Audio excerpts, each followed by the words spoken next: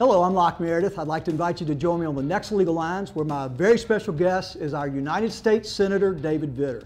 He's running for governor of the great state of Louisiana. He's going to talk to us about the #1 issue from listening and learning from folks, jobs.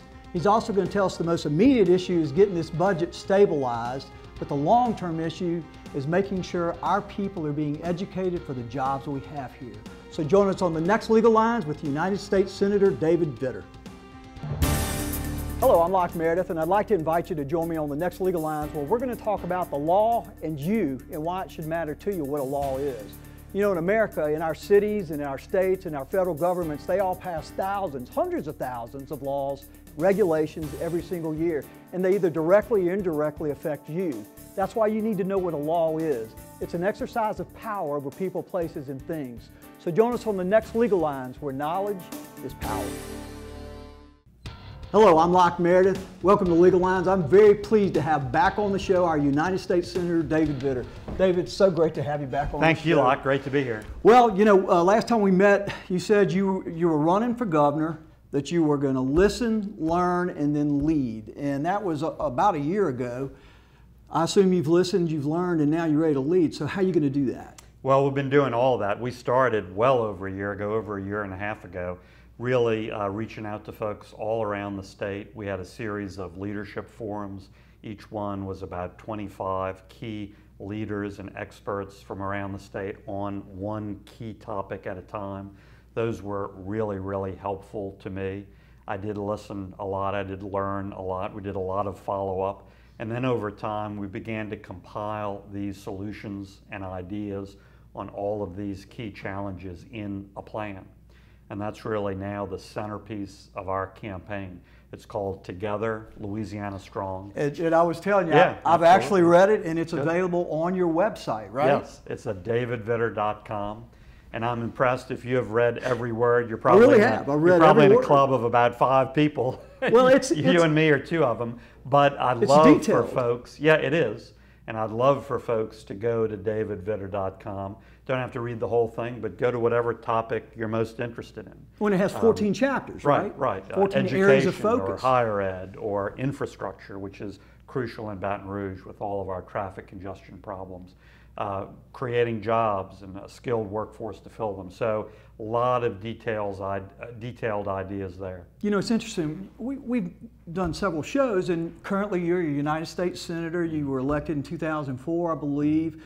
You've been involved in the judiciary as an attorney. You were also in the state legislature, in the House and the Senate, involved in term limits there. You've indicated if you're elected governor, you're not going to run for any other political office. You won't be appointed anything. No, this is it. This will be, knock on wood, my last political job, elected or appointed, period, no matter what. I said that the day I announced my intention to run, and that's going to be it.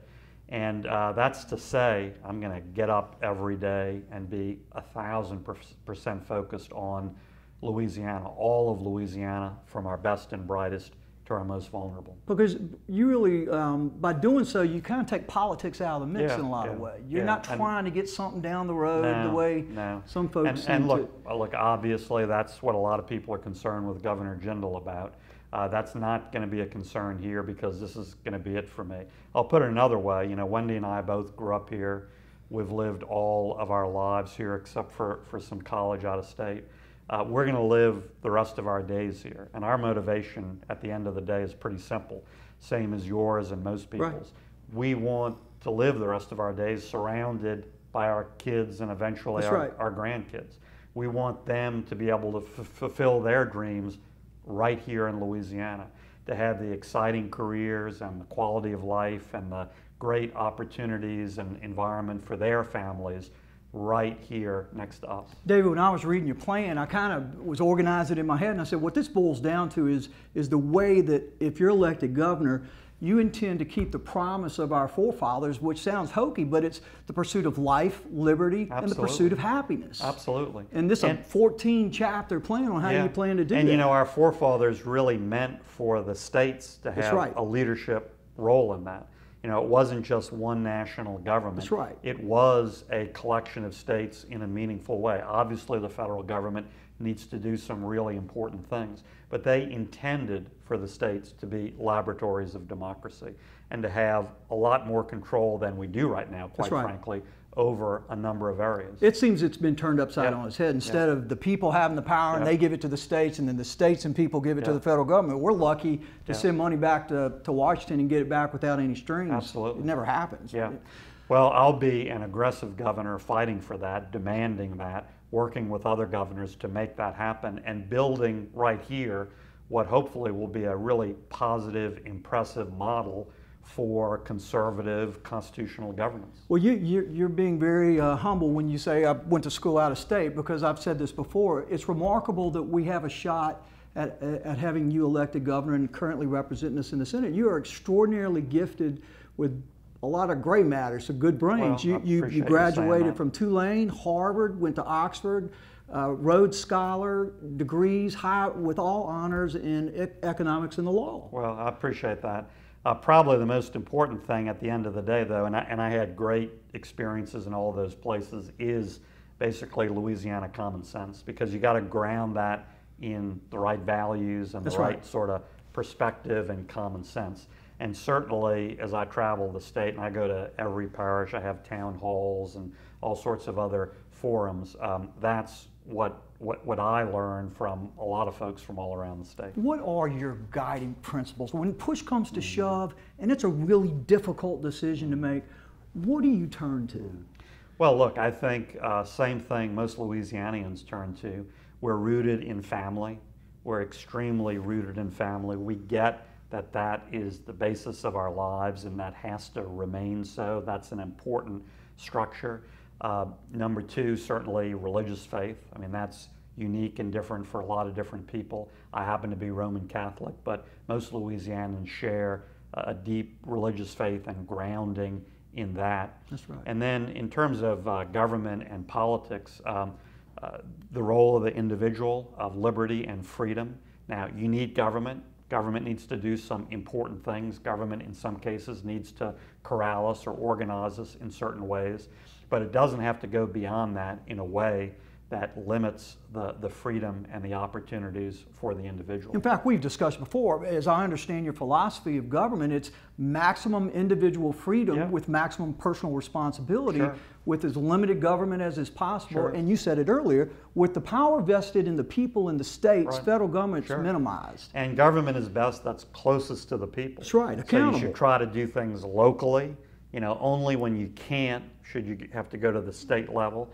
Only when you can't deal there should you have to go to the federal level. And in some cases you have to. I mean, national defense, interstate highways, other things. But that should be the presumption instead of, unfortunately, a lot of folks in Washington have turned that upside down. It's actually written in our Constitution, but our courts, it seems to me, and we've talked about, too much power is now vested in too few people, whether it's the president, the leaders of the parties in Congress, and now 5 out of 9 Supreme Court justices. Correct. I think you also see that in one issue area in particular, and that's education. You know, and we need to turn that upside down. We need to put as the highest rank parents and teachers, not the federal government, not federal bureaucrats, not even state government or state bureaucrats, but let's start where it should always start, parents and teachers, and then school-based leaders, and then go from there. But too often, particularly the federal government, tries to turn that upside down. And so folks, you've listened and you've learned their number one issues are what, David? Well, some big issues, the budget mess, and that impacts a lot of other things. And that's immediate. Oh yes, that's the most immediate, like higher ed, infrastructure, traffic congestion in Baton Rouge, horrible problem, skills training to help get our education. economy All right, we'll continue this on the next segment. This is Legal Lines with Locke Meredith and my very special guest, our United States Senator David Vitter, running for governor. We'll be right back. Hello, I'm Locke Meredith, and I'd like to invite you to join me on the next Legal Lines, where we're going to talk about the law and you and why it should matter to you what a law is. You know, in America, in our cities, in our states, in our federal governments, they all pass thousands, hundreds of thousands of laws, regulations every single year, and they either directly or indirectly affect you. That's why you need to know what a law is. It's an exercise of power over people, places, and things. So join us on the next Legal Lines, where knowledge is power. Welcome back to Legal Lines. I'm Locke Meredith. Again, very special guest today, our United States Senator David Vitter. David, let's dive right back in. All right, so you've met with these folks, you've heard their key issues. Jobs is one of them. Absolutely. Tell us how we fix this issue. Yeah, well, a big piece of it is skills training, giving Louisianians the skill sets they need to get the good jobs that are out there. Compared to a lot of places, we have good jobs available, but a lot of folks don't have the skill sets to walk into them. In fact, Locke, if you look at 2 Louisiana lists right now, one list is unfilled, good-paying jobs. Second list is the unemployment list. The jobs list is actually longer than the unemployment Holy list. moly. The problem is the gap between them, and so we need to focus on those unemployed folks, make sure they have opportunities to get the skill sets they need. And that also has to start with our younger people, including educating kids and families about what's out there, good paying jobs that sometimes don't take 4 years of college. Right. You know, most studies will tell us that 70% or more of the new jobs we'll see for the foreseeable future certainly take more than a high school education, but take less than a 4-year college education. And I hate to say this, sometimes I say it though, it feels like the first 2 years of college these days really not teaching you much of anything. And the last 2 do, and it makes sense then. Yeah, and so we need to make sure kids understand those opportunities. College should be available to everybody in America, no matter what your race or background or economic status. But college isn't for everybody. And particularly in Louisiana, you can have a great life and a great lifestyle and a great career with the right skill set. Well, and as a state, we're so blessed with having minerals and land located in a perfect location, and we have waterways, the Mississippi River and our Gulf, and so we have these natural resources that we've been given by God, and so you got to take these jobs that are being created by those resources. Absolutely. So how do you create the infrastructure to access those particular resources of the state? Well, you hit on a second word, which is key infrastructure. We need to catch up in terms of roads and bridges, dredging, ports. We're lagging behind, and that is becoming a bottleneck to job growth. I guess pun intended, a bottleneck. That, if you think about it, if the economy is the body, that's sort of the backbone. And you need that skeleton of real infrastructure, highways, roads, bridges, ports, waterways that are properly... For transportation. Properly dredged for that body to really prosper. And so we need to do a better job there. We're way behind. It needs to start with properly spending the Transportation Trust Fund. We have a state so-called trust fund, but last year only 11 cents of every dollar of that revenue actually went to road and bridge construction. How is that possible? It's been raided. It's become a piggy bank to raid, to plug other holes in the budget. We need to stop that. And so that's probably millions of dollars of gasoline taxes and such that go in there, and yet it's not being spent on the infrastructure we need to bring in employers. 11 cents on the dollar last year, that's ridiculous. That should be the huge majority, should be over 90 cents. So how do you fix that? Well, we stabilize the budget overall and push those other things out of the Transportation Trust Fund and really protect and preserve that so-called trust fund, make it a true trust fund for infrastructure. I know we're talking about the infrastructure, and we talked about making sure that in essence the arteries of our state's bodies working so transportation can take place. And you were talking about education. We literally have the jobs that people need, but they don't have the skills. We've talked about this before, but education from pre-kindergarten all the way up to your graduate courses, how do you streamline it and make it better? Yeah, well, several things in our education chapter. One is I'm against Common Core. I think we should get out of that umbrella. We need standards. Federal control again. Yeah, we need standards and rigor and accountability. We don't need it controlled from outside the state. We don't need to give the feds and national sort of elites more control. Also, I think parts of Common Core are developmentally inappropriate, so we need to change that. So that's step one. That would also be getting out of the park test while maintaining standards, rigor, and accountability. I'd focus really like a laser beam on early years, early grades, and basic skills like reading. Good. Nationally, the percentage of our incoming fourth graders who read at an adequate incoming fourth grade level is 34%. So that means two-thirds are already lagging. But if you think that's bad, holy moly. If you think that's bad, in Louisiana, the percentage isn't 34%, it's 23%.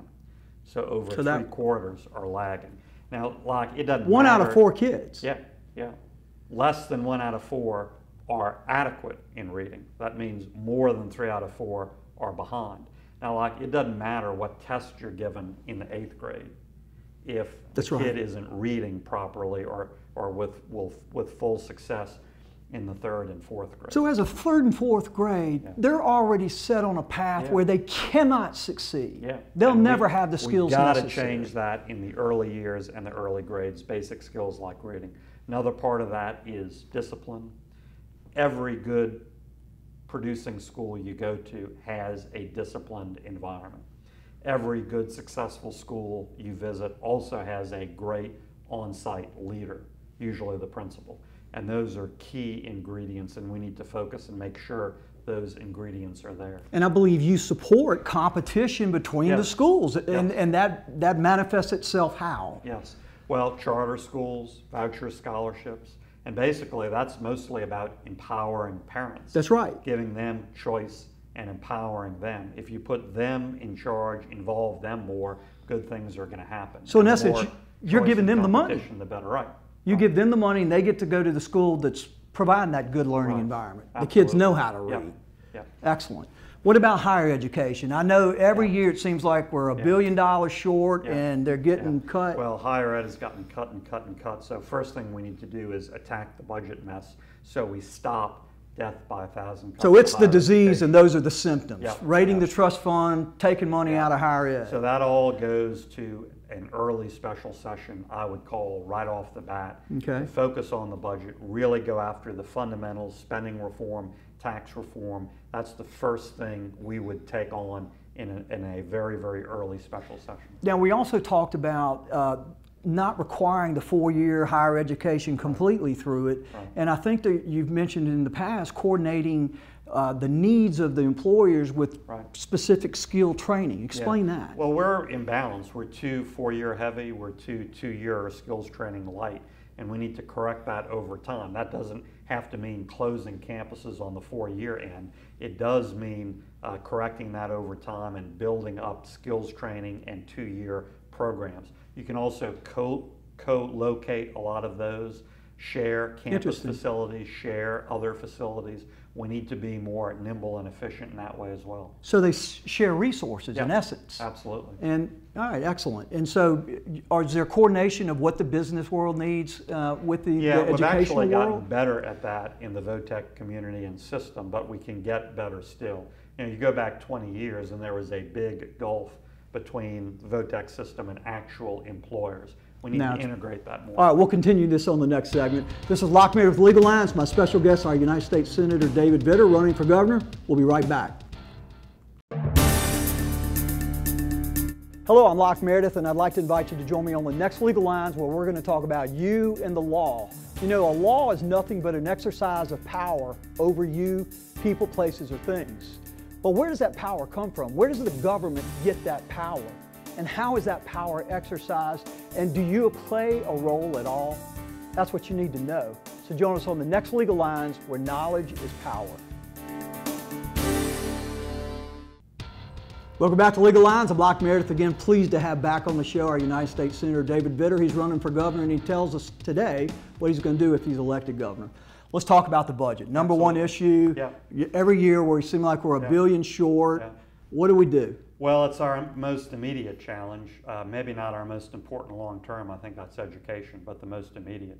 That's why I said months ago I would immediately call a special legislative session focused exclusively on stabilizing the budget through really fundamental spending reform and tax reform. Again, the details are all in our plan together, Louisiana Strong. Okay. That's at davidvitter.com. On the spending side, like the biggest thing we need to do is actually undedicate, create more flexibility in a lot of spending areas that are off limits now. That's the single biggest reason higher ed has always gotten disproportionate cuts. It's not protected, and so many other things that are often less important are protected. So we need to even that playing field. On the tax side, we need to look at all of our state credits and exemptions and deductions and see what really produces for the taxpayer and what does not. Some are justified, some grow the economy, others are really giveaway or spending programs by another name. David, explain to folks on the spending side of this equation, this formula. You talked about dedicated. Most folks don't understand really what that means. That just means whole areas of spending that are protected, that are off limits. Y'all can't touch from examination and cuts. And they're protected in a number of different ways. Probably the strongest protection would be if it's constitutionally protected, but there are other ways as well. What that means is if you have a down economy and you need to cut parts of the budget, you know, if 80% is off limits, that means the 20% that remains on the table, like higher ed, really gets whacked. That's where they get hit. And isn't that about the formula? 80% is dedicated and you can't touch it and you can't mess with it, and the 20% are the guys so we who need get to raised. peel away those protections and then get in the weeds and do away with stuff we simply can't afford. So how is that accomplished? Because you mentioned it, a lot of it's in the Constitution. Some of it's constitutional, some of it's statutory. It'll be a number of different changes that we would propose in that early special session. And the Constitution stuff, I guess, would have to go to the vote of the people. Correct. They're involved in the process, like it should be. So those changes would take a 2/3 vote of both the House and the Senate, and then a vote of the people. Okay, excellent. And then on the tax side, you were talking about, as I understand it, we give credits or we provide money to folks, credits against taxes, or from taxation. We exempt $8 billion of stuff from our tax code. Now, some of that is for good reason, but others are giveaways. We exempt Mardi Gras beads. Really? I mean, we exempt all sorts of things. We need to go through that and broaden the tax base. The broader the base, the lower your rates can be. The broader the base, the fairer it is. So we need to broaden the base and lessen some of those credits and exemptions and deductions. And by broaden the base, what we're saying is more people are paying taxes. So if everybody's paying taxes, people who were paying don't have to pay as much. Absolutely. $8 billion. So the gamble or the hope is we're going to leave $8 billion in these people or these companies' hands, and they're going to, what? In terms create of jobs? In terms of stuff in the economy, we exempt more stuff than we actually tax. Now again, some of that is justified, but a lot of it isn't, and we need to revisit that. And so the revisiting is basically looking at every one of those on an item-by-item basis and saying, are we getting our money's worth in essence? And again, some of those are good incentives that produce for the economy and the taxpayer. Others are really giveaways or spending programs by another name. I'll give you an example, the solar panel tax credit. First of all, it's a refundable credit. So that means you don't have to pay taxes to get the credit. It could be a check from the taxpayer. Wow, I didn't know that. You don't have to have any tax liability. Gosh. Refundable means it's a check. Secondly, it's a big check. It's not $100. It's not $200. It's $10,000. It's $15,000. Right. Third, it's a big check, usually to people like you and me who are perfectly well off. Now, I would suggest when we have crumbling roads and bridges and cut after cut after cut to higher ed, we shouldn't be in that business. And it's basically propping up the solar business, which you kind of wonder how many jobs is this providing. Interesting. In fact, I remember seeing advertised about that. Federal government's providing tax credits and the state's providing tax credits. Remarkable. So what other type of items are you looking at specifically that are kind of on you're going to take them out? Well, John Kennedy has come up with some great ideas. He's pointed out that we have billions of dollars. Great state treasurer. Consulting contracts that we need to revisit.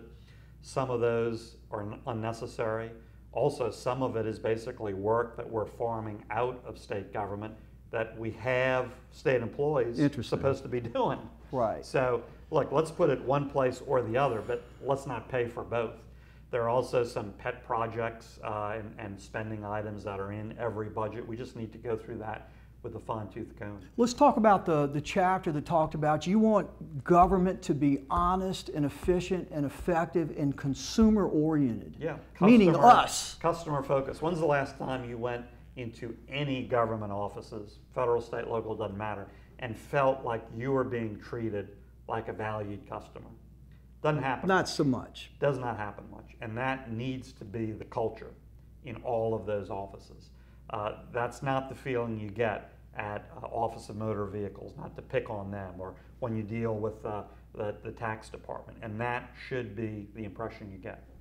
So I'm kind of viewing the whole big government thing. In essence, what you're saying is we need to make government more efficient and more effective. Yeah. And part of that is using the resources we have, not increasing taxes, but spending the money wisely. Absolutely. And you know, based on the discussion we've heard in the legislature the last 6 months, you would think to some extent we don't have any spending problem. It's all on the tax side. That's ridiculous. Right. Now, it's both places, and I also disagree with Governor Jindal that somehow we can't touch any of these exemptions or credits on the tax side, but we also have spending issues and budget issues we need to get real about. What about I've read part of the plan, it talked about cronyism. Just capitalism has been perverted where if you know the right people and do the right thing, somehow you're going to benefit. Well, in Locke and Louisiana, I think it's the intersection of two things. First of all, we have had a political past of corruption and cronyism, you know, sort of the old Huey Long politics. And now we have this growth of corporate cronyism, including at the federal level. I'm very concerned about both of those traditions and want to end both of those trends.